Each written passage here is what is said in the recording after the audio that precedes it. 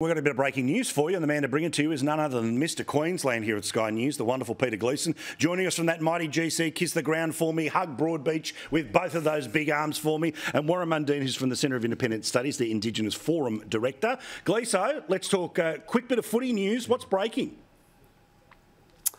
Well, this could be the greatest heist since the great bookie robbery back in the 50s. It looks like Queensland, for the second successive year, will steal the grand final from Sydney. We understand talks between the Australian Rugby League, Peter Volandes and his commission have broken down with the New South Wales government. There is no trust there.